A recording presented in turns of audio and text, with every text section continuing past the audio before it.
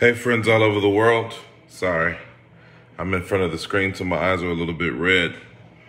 But I got to tell you something. Listen, man, I got to tell you something. I don't want to be too long and drawn out on this, but I just I got to tell you something. It's about to be worth it. It's about to be worth it. See, if you knew what was on the other side of the thing you're struggling with, if you knew what was on the other side of the difficulty, if you knew what was on the other side of the trial, there's no way you would turn back now. If you knew what was on the other side of this thing, whatever this thing is, you would understand it's about to be worth it. You say worth what? All the hell that you've been through over the last 6 months. All the hell that you faced this year. All the trials, the tests, the challenges, the difficulties. My friend, it's about to be worth it. You are on the brink of the greatest breakthrough you have ever experienced in your life. That's why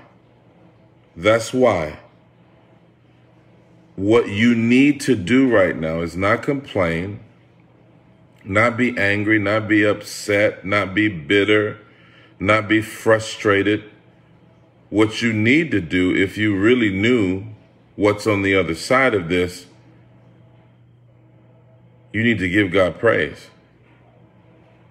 Stop complaining. Just say thank you. Lord, I thank you for what I don't even see. Lord, I thank you for the things that are so beyond. You know, for Ephesians 3:20 says, now unto him who is able to do exceeding abundantly above all you can dare ask or think, according to the power that works in us. Far beyond. I want to tell you a quick story, and then I'm going to get off of here and get ready for an awesome Sunday service tomorrow. But I got to just tell you something. I hope you'll catch it. I can remember going through one of the worst seasons of my life. I'm talking about, this was one of the worst seasons, and I just wanted it to be over. I wasn't asking God to bless me. I wasn't asking God to do anything. I was asking God to allow me to survive this. It was that bad. I don't know if you've ever been there. I wasn't asking God. I was asking God to survive the trial, not even overcome it. I was like, Lord, I want to be alive after this is done. I said, Lord, please just let me survive this. I was in survival mode.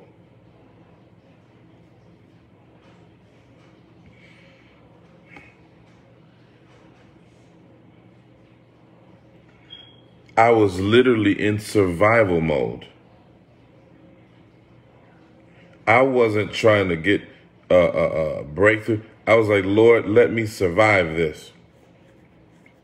And God, I was praying. I was going through all these prayers, deliverance prayers, and calling down fire from heaven and doing all this and doing all that. And I was going on and on and on and on. And I kept coming against the demons and coming against the attack and coming against this and coming against that.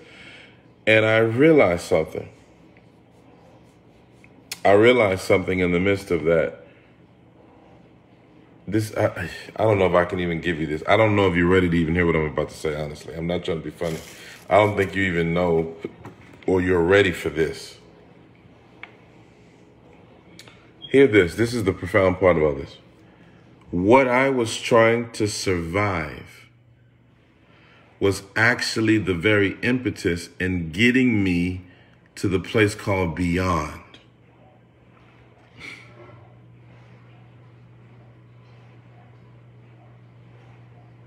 God was ushering in a whole new level into my life. God was ushering me into a whole new dimension, and I didn't even realize it. I thought I was just trying to survive a trial, but God was using the very thing that was difficult and challenging as a doorway into a greater dimension of who He is and a greater manifestation of His promises for my life.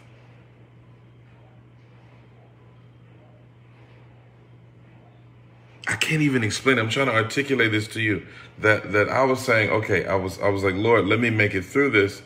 And God was saying, I'm about to open up doors for you. When I went through that season and there were people that walked away, everybody that walked away needed to be gone. That's number one. And number two, it ushered me into the greatest level and season of blessing that I had ever experienced in my life. It ushered me into the greatest season of blessing I had ever experienced in my life. That very thing I'm trying to survive and saying, God, please let me get through this. God will say, not only are you going to get through this, but you are about to experience an even greater manifestation of my purpose, of my destiny for your life, of my will for your life, of my miraculous provision for your life. In the name of Jesus. Some of you, if you knew what was on the other side, you would start shouting and rejoicing right now. You would stop crying. You would stop feeling like you're alone and desolate and destitute. And you would realize that this is, I'm telling you, you would realize that this is one of the greatest seasons in your life. You say, but Pastor, but I lost a loved one. Or Pastor, I don't understand. I got a negative diagnosis. I don't care what the doctor says. I don't care what it's looking like in the natural. I'm telling you that this is a prophetic word for your life. A prophetic word for your life. What if Joseph knew that in 24 hours he was going to be the most powerful person in Egypt beside Pharaoh? What if Joseph knew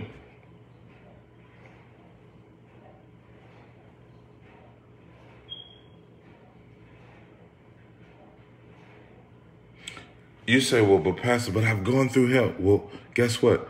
If you've gone through death, if you're being crucified, if you've gone through hell, that means there's a resurrection. And if there's a resurrection, there is an exaltation. If you only knew, if you only knew, if you only knew, you are entering into the greatest season of your life. It's about to blow your mind what's on the other side of this. The things you've been praying for, the things you've been believing God for, and that's why you've been under attack. That's why it's been challenging. That's why. That's why. But guess what?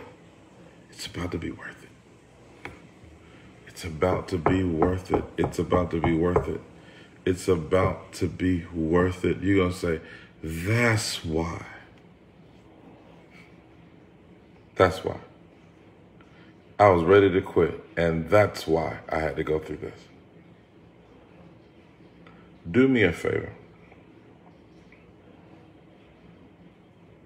Number one, like, subscribe to the page if you haven't, and share this. And number two, sow into this. God bless you. And remember, Jesus is Lord.